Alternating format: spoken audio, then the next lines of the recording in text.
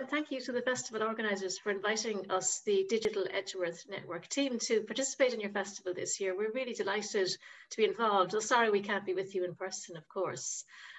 We are the core members of the Digital Edgeworth Network team. Clíona Ó Gallchoir, Ros Ballaster, Anna Senkiw, and I'm Máirín MacCarron. Two of us are in Cork, two of us are in Oxford, and it's really been a great experience for all of us. I thought we would start today by just asking Clíona Ó Gallchoir, who's the Irish lead, to maybe tell you a little bit about what the project entailed, and then maybe also tell you how she became interested in working on Maria Edgeworth. So Clíona, over to you. Thanks a million, Máirín. So the reason we're all here together as a group and participating in the festival is that we received funding from the Irish Research Council in Ireland and the Arts and Humanities Research Council in Britain as part of a special programme that they had, which was a networking fund for collaboration in digital humanities. So digital humanities is a relatively new development in terms of academic research, and particularly research in the humanities. And really it's about the application of sort of technology and computer technology to traditional humanities subjects. So obviously, Edgeworth is a writer on whom there's been kind of a lot of really interesting traditional scholarship, particularly from literary critics, but also from historians actually in Ireland particularly. But what we're trying to do is to marry some of that traditional research in literature and history with the new techniques of digital humanities. And you're probably still wondering what that means, but Anna will explain, because she's actually been doing a great deal of the actual on-the-ground work. But what we've been trying to do is to take a new look at the Edgeworth correspondence, which is a huge archive. There are very large portions of that archive contained in the National Library of Ireland in Dublin, and then another even larger portion of that archive in the Bodleian, and Ros could talk a lot about that. And those were actually split literally almost in half along a chronological divide. So the person who had the kind of guardianship, the custodian of the family archive, donated a large portion of it to the NLI and another large portion to the Bodleian. And then there's lots of other correspondence in other parts of the world. But what we're trying to do is to give kind of an overall sense of that correspondence, and to show what the network is. And again, we're kind of using new techniques to do that. And Anna will show you some of those results. But for us, what's really exciting about what the funding that we were given is that it enables us to establish a network. And this network already partly existed between academic researchers in Ireland and in Oxford and the two libraries. And then, of course, with the community partners in Edgeworthstown. So what we've been doing this year is partly doing our own academic research, but also really developing and strengthening those links. And it's, as Máirín said, it's been a kind of fantastic journey and experience. So I hope that gives you some idea of what we've been up to, but you'll get more of a sense, I think, as we go on. So to your other question, Máirín, how did I get interested in Maria Edgeworth? Well, it goes all the way back to when I was a lot younger in the Anglo-Irish MA seminar room in UCD, when that was the first time I had ever read Edgeworth, when I was an MA student. And I won't name the lecturer because it's one of those funny stories, but I'd read the books at home before the class. Obviously, I was that kind of student. And I really loved them. And I was completely taken aback because I was like, why did I never read this writer before? She's fantastic. And then I went into the class and the class was so incredibly dull. And I was like, oh my God, there has to be more to Edgeworth than this. And so then from that kind of class, it became, my decision was then to do my PhD on Edgeworth. So I researched initially under Marilyn Butler, who was really the foundational modern scholar of Edgeworth in Cambridge, and then later on with Nigel Leask, who's now in Glasgow actually, and then I published my first book on Edgeworth. And at the time, and I think this is something that might resonate with a lot of people in Ireland, at the time, and to a degree still, there was a lot of ambivalence about Edgeworth in Ireland. So within kind of English literary circles, people were retrieving women's writing of the Romantic period. All of the women who'd written kind of immediately before and were contemporary with Jane Austen were huge at the time. So when I was a graduate student in Cambridge, there was a lot of other really great graduate students who were researching women's writing of that period. But in Ireland, there was still this massive ambivalence about Edgeworth because of her class position and the whole kind of settler-native divide, you know, to put it very crudely. And one of the things that occurred to me was that it was as if nobody had any interest in female experience in the late 18th century. So, you know, again, to put it kind of crudely, it was all about the United Irishmen. And particularly when anyone talked about the Enlightenment, it was just about the United Irishmen. And sort of, if you hadn't been sworn in as a United man or you weren't carrying a pike, like nobody was interested in your enlightened status. So what I discovered, obviously, was that Edgeworth was, you know, very deeply interested in Enlightenment. And also she was quite interested in the United Irishmen. So it seemed to me that there was a huge perspective that was missing from, you know, how people talked about the late 18th century and the early 19th century in Ireland. And Edgeworth was just sitting there kind of waiting to be discovered from that point of view. So that was the subject of my PhD and my first book. And so I've kind of been obviously a kind of a fairly passionate advocate for Edgeworth ever since. That's brilliant. Thanks, Dana, because I think you're right. I encountered Edgeworth first in an undergraduate history module. And I remember thinking, why did we never meet her in school? Why am I only learning about this author now? So I think that's brilliant. Yeah. Ros, what brought you to Edgeworth Studies into this project? Oh, one of the links actually that, as Clíona was talking, I realised is really important was that I did my doctoral study supervised by Marilyn Butler, who wrote this magnificent intellectual biography of Maria Edgeworth and had investigated the Bodleian papers very thoroughly for that book. As an undergraduate, I studied Castle Rackrent and was completely baffled by it. I think, you know, I was studying at Oxford literature, we were studying English literature, you know, there was nothing, I knew there was something ironic going on there, but not much else. To my shame. I did my own doctoral research on women writers much earlier, and I've always worked on women's writing. In 1995, I edited Jane Austen's Sense and Sensibility for Penguin Classics, which was an absolute joy. And I think I probably came to Edgeworth slightly through Austen, which was, there's this famous line in Northanger Abbey when Austen sort of intervenes.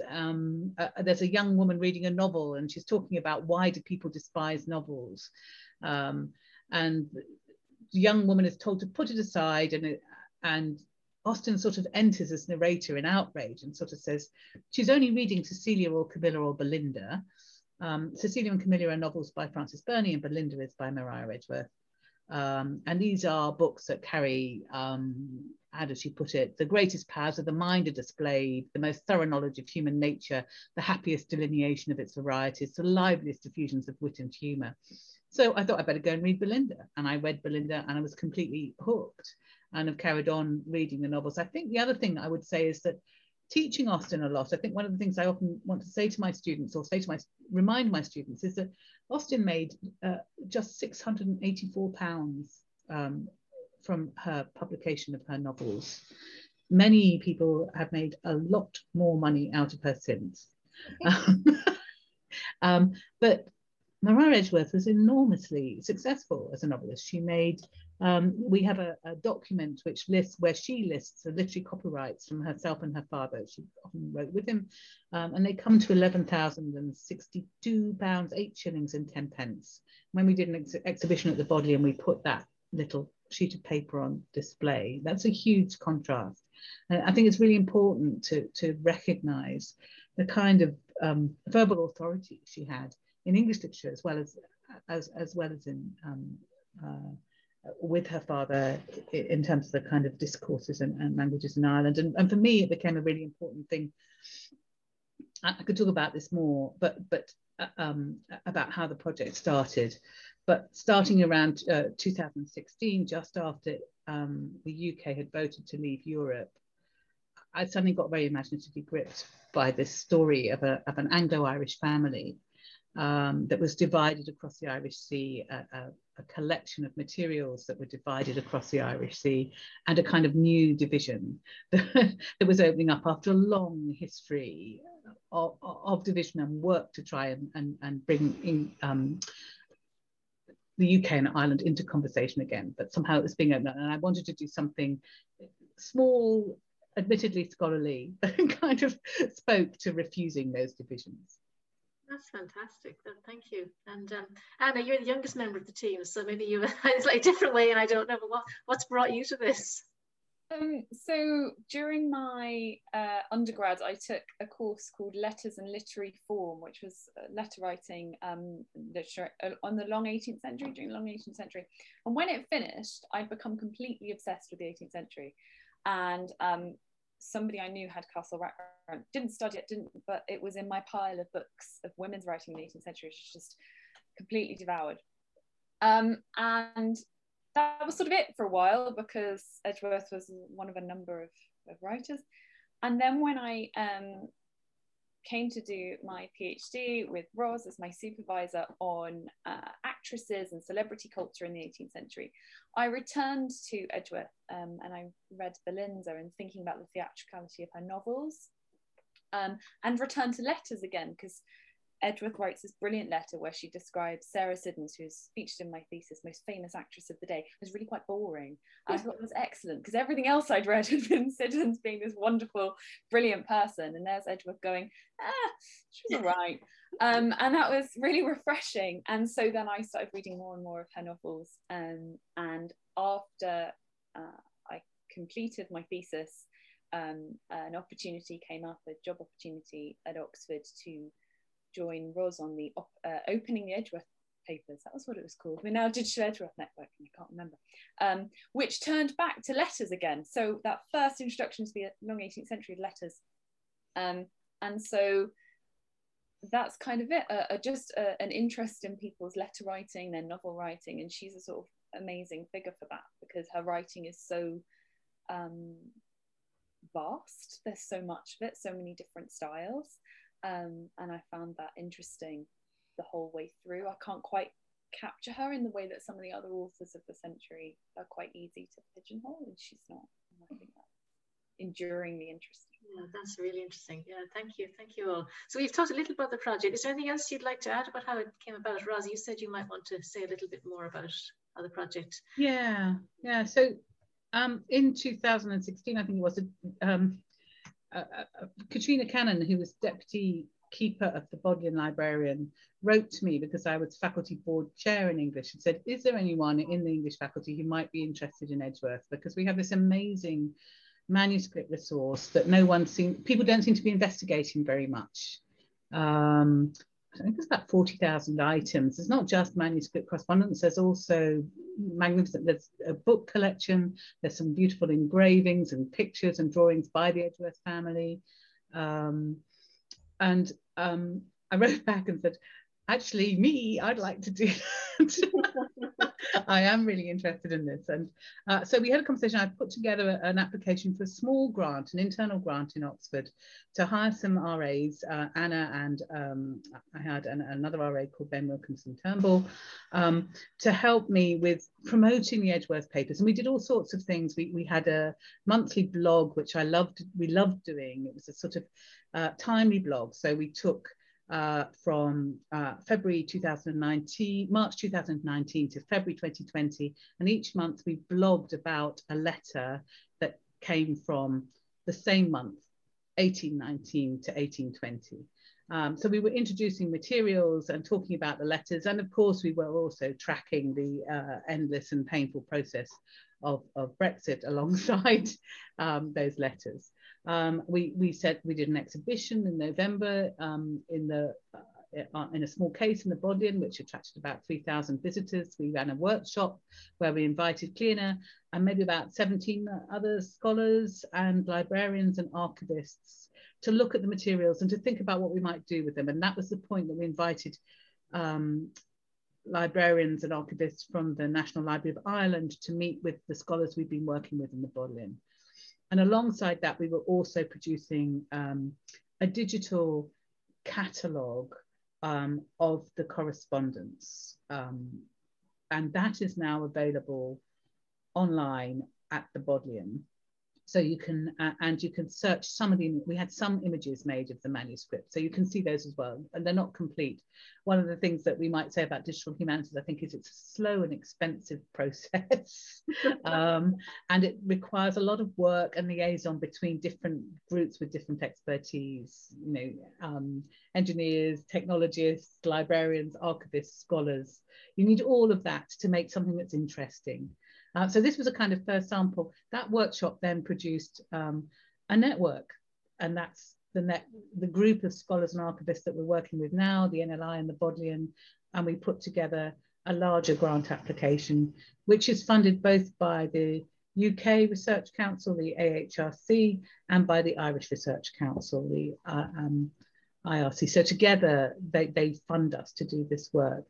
And we work between Cork University and Oxford University as well. So that, and we have that funding through until November when the project completes. And at the heart of that funding is this investigation of the network of correspondence connected to the Edgeworths. We wanted to show how connected they were across Britain and Ireland, but also in Europe and actually beyond. Pakenham Edgeworth has connections to India, so there's a kind of global reach to this family.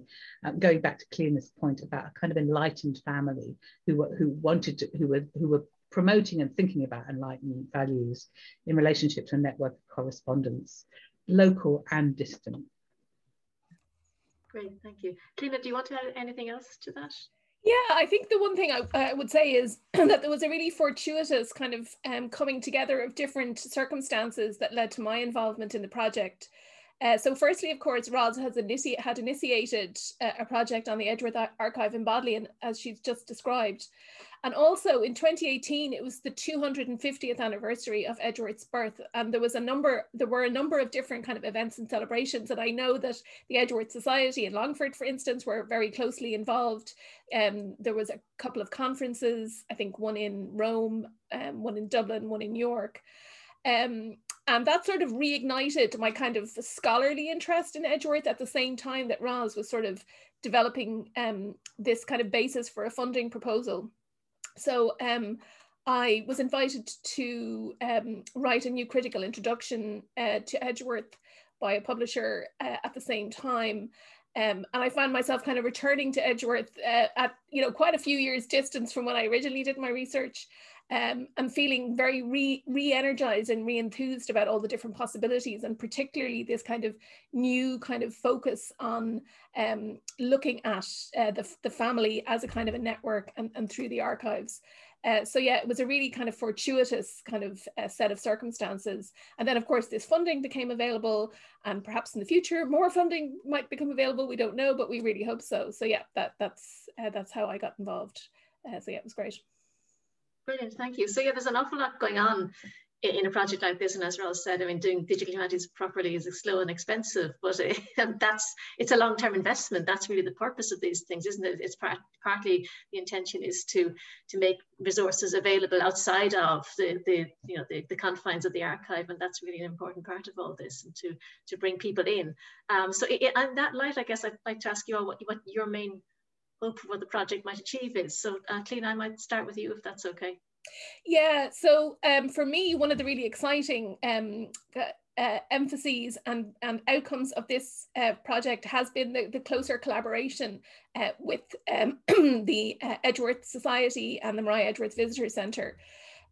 So the funding that this network is based on was kind of emphasized the value of community partnership, and we were just incredibly fortunate as researchers and also with the libraries that there was such a great community partner in terms of the Edgeworth Society and the EDDA in Longford. So they've been doing tremendous work for the last number of years, and well, Matt could tell you it's more than 30 years. It's a long time. And in some ways we're only kind of catching up with them in terms of broadening access. So we both really have the same goal, which is to raise awareness of the family, of the achievements, of their importance in terms of cultural heritage, and also then to widen access as well, because obviously when something is in manuscript in an archive, it's very difficult to access.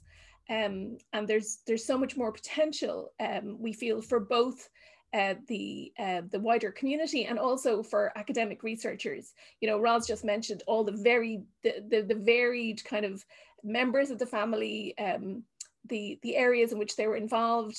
Edgeworth is always seen as the center of the network, and she is, but there are other kind of hugely valuable insights that can be gained from the correspondence that would, I think, really enhance the kind of the community appreciation of the family in Ireland, but also internationally. Yeah. So I might turn to you now, Ros. Yeah, see what your main project is. Well, just, one of them, of course, is that ambition as well to work with the Maria Edgeworth Centre and with heritage, and I suppose what we often call in academic circles sort of creative engagement with the materials that we're working with. So one of the delights of this project has been the funding of a creative writing prize for school students to respond to the letters that we've transcribed and made available to them. And one of the things I loved about the Opening the Edgeworth project and what we're doing now was that kind of communicating this material in ways that are accessible, but also underpinned, if you like, by some pretty deep scholarship and investigation, and sharing that and getting people's response to it is so valuable. I suppose so that's been central. One of the things that will come out of this project is what we're calling panels that will be installed at the centre, which demonstrate the network, and we'll talk a bit. Anna can talk a bit more about how that works. So there's a kind of scholarly background to this, but we'll also present it in accessible form. And one of the things we did at the exhibition was have a little kind of family tree where you could understand better. The exhibition was called Meet the Edgeworth, so you could understand better the nature of this kinship network. I think fostering collaboration between different libraries is really important, actually, in a global world. And one of the things about accessibility is that virtual, sort of making things virtual makes them accessible for people. You don't have to go to a library to visit it. You can share, they can be in a shared space, and they're up for investigation in lots of different ways. I think often as scholars, we kind of package things and say, this is the way to read it. Whereas I'm really excited by the thought that making these materials as much available as possible virtually allows people to develop their own interpretive pathways through things, rather than us telling them how to read the materials. Brilliant, thank you. And Anna, how about you? I suppose it'll help to understand a little bit of what I've been doing before I answer the question. So the first thing I suppose that I've been doing is taking this enormous calendar, which Christina Colvin wrote up, detailing all the letters in the NLI and Bodleian collection, and mining it for key information. You know, who sent the letter, who received it, when did they receive it, and drawing from that lots of information about what Ros said about like global reach. So through all of that data, we can create visualizations that can make those connections, I suppose, visible to people who are not going to read the correspondence. They're not necessarily going to go to the archives and read the manuscripts, but we can still show that global reach of that family. So I suppose my hopes for what it will achieve are kind of twofold. The first is that larger overarching narrative of the network, and I think, Clíona, you have some visualizations. I do indeed. So the first one is the family tree. So this family tree was designed for that Meet the Edgeworths exhibition that we curated a couple of years ago, to help the visitors understand who this family were. And what I would like to do with the data is kind of to reimagine this family, not in genealogical terms as this depicts, but as a correspondence, as a network of writers to each other. And if we show the next image, this is the kind of thing that we'll be producing, an image that shows the connections between people. Now this is an image that takes a look at the network as a whole, provided that the sender or recipient is featured twice, because there are a lot of single entries. So these are the key people who are regular correspondents.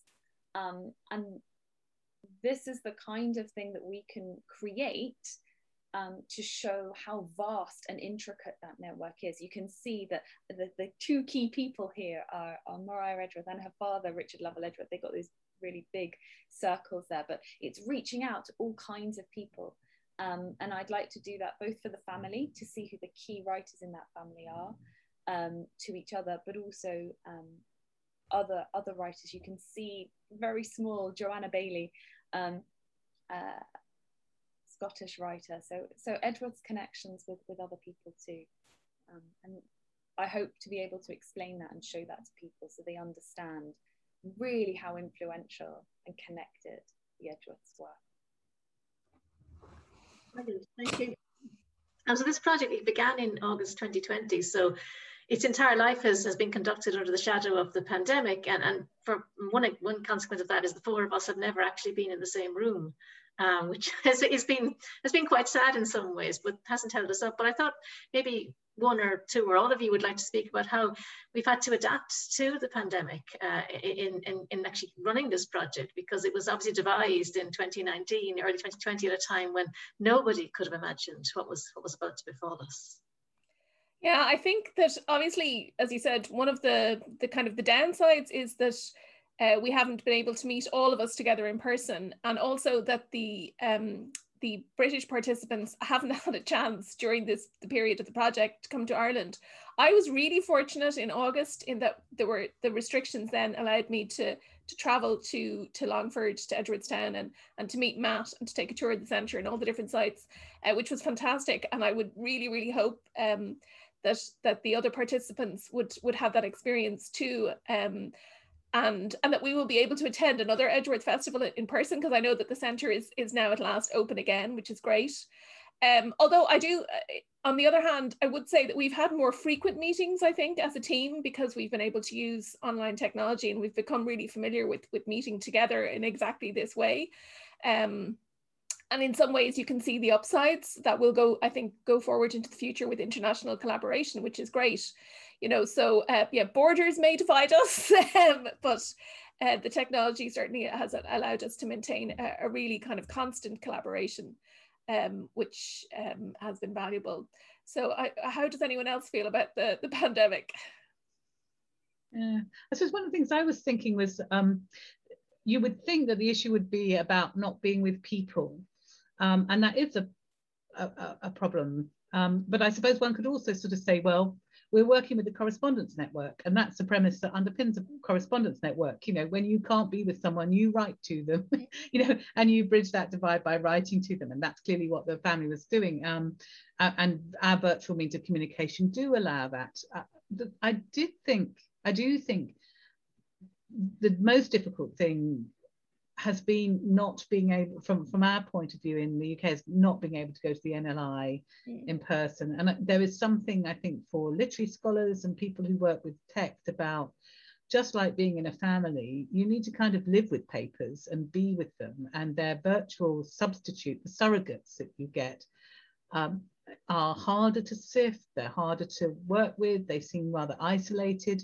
Doing the kind of work that we've been doing with the visualizing the networks, and we do promise that we will not be putting up panels at the Maria Edgeworth Centre that are as complex and spider-like as the last one you see. We will translate them into navigable and attractive forms of understanding.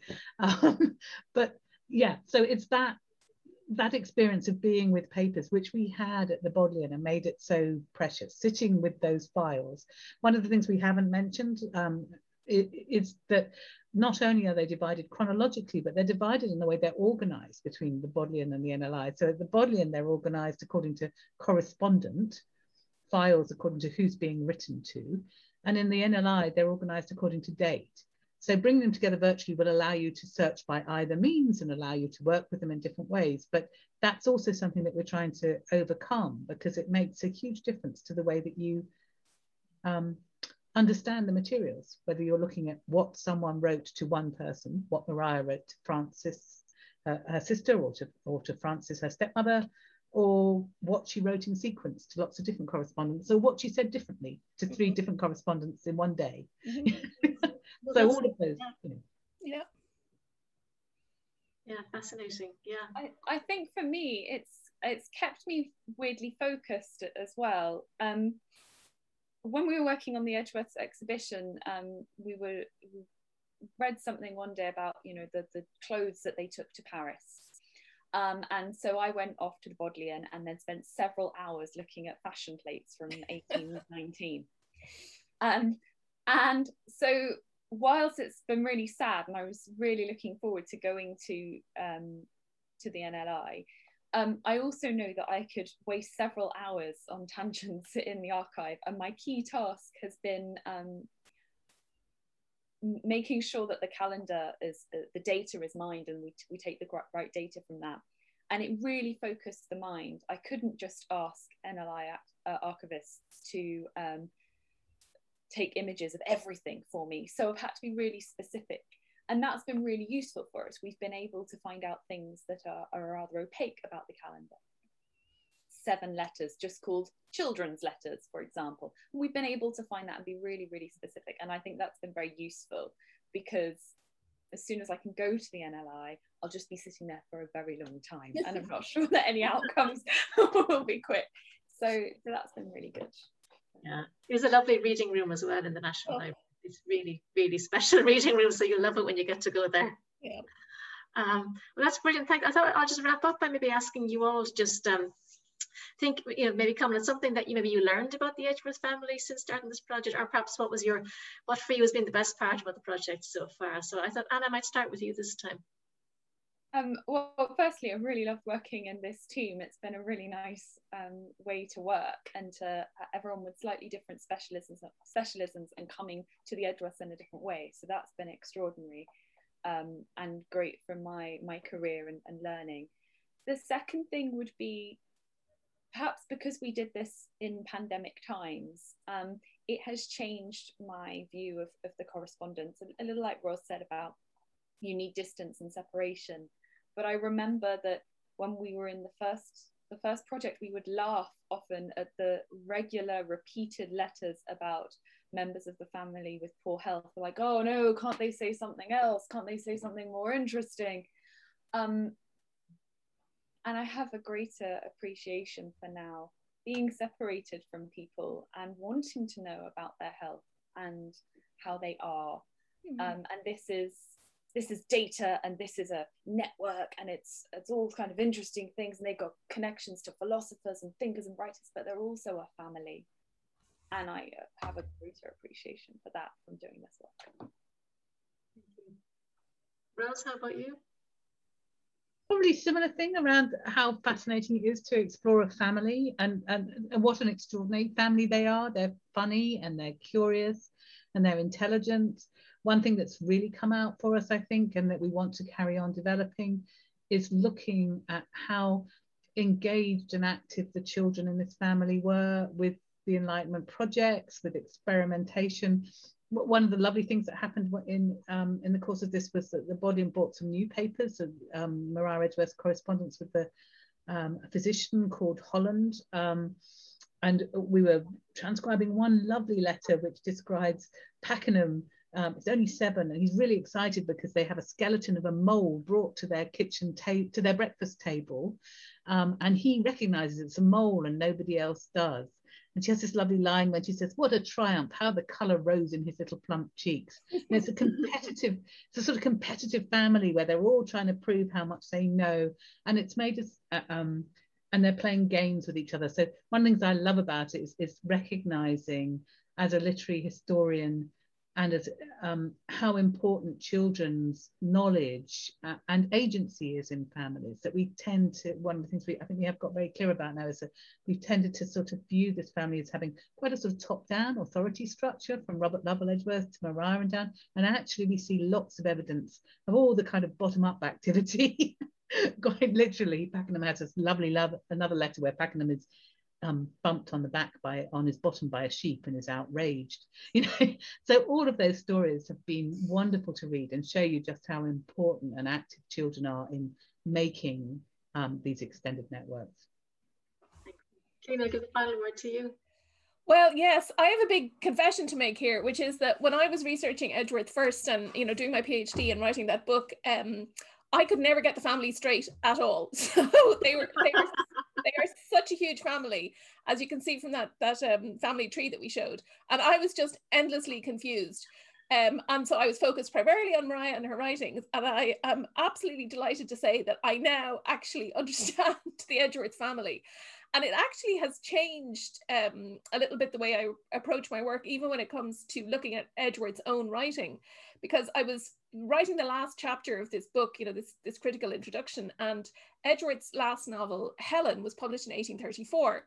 And famously, there's this huge hiatus between Ormond in 1817, which is written the year her father died, and then this really big gap where she wrote no fiction for adults, and then she produces Helen in 1834. And obviously what you're doing then is you're dealing with somebody who's at a very different stage of their life. And one of the things that would be pointed out is that because her father died, she then actually became the head of the family, sort of, particularly when it came to her sisters. And that actually seems to feed its way into Helen as a novel, which is very, very female-centered, because not all of Edgeworth's novels actually are.